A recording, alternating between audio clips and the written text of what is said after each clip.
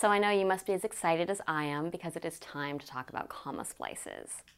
Let's start with a definition. A comma splice is just when you have a sentence and another sentence, each of which could stand on its own, connected with a comma in the middle. And those are not grammatically correct. So if you see a comma splice, not going to be a right answer.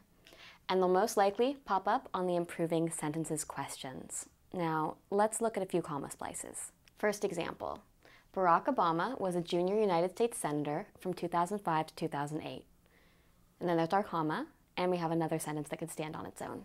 In 2009, he became the 44th President of the United States.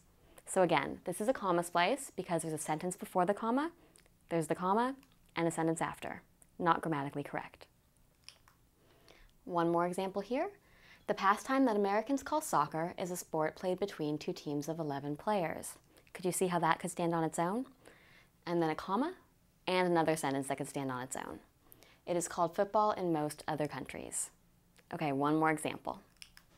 The French city of Lyon and its surrounding towns make up the second largest metropolitan area in France.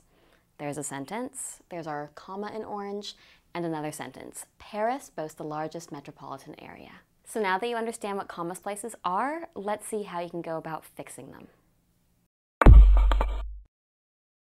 So there are three ways we can fix the comma splice problem. First of all, we can take that comma and turn it into a period.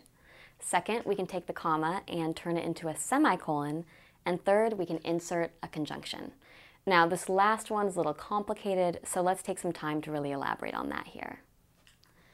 First of all, there are two different classes of conjunctions. The good news is you don't need to know what they're called, but we've labeled them just so you can absorb the big picture.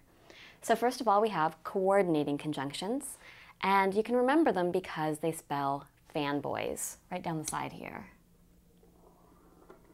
Now, if you want to use a coordinating conjunction to solve a problem with comma splices, all you have to do is put the coordinating conjunction between the two sentences.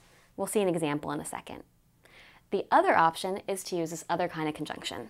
That's a subordinating conjunction. And you can actually solve the problem with comma splices by putting that kind of anywhere. You can put it at the beginning of the first sentence, or you can put it in between the two sentences, just like the other kind of conjunction. So let's see what that looks like in action. First of all, we have a sentence that's a comma splice.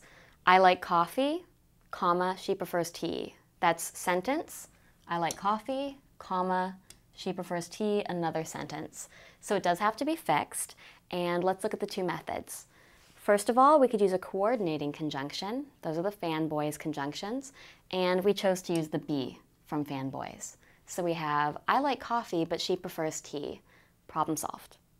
Or we can use the subordinating conjunctions. And there are actually two examples here because, as you may recall, subordinating conjunctions can fix comma splices in two ways, by being placed at the beginning of the sentence or between the two sentences. So here's the beginning, and here's the middle. Let's just read through, see how they sound better already. Whereas I like coffee, she prefers tea. I like coffee, whereas she prefers tea. Those both fix the problem with comma splices. So now that we've covered the three ways to fix comma splices, with periods, with semicolons, and with conjunctions, let's see them applied to the examples that came up earlier about Barack Obama, football, and France.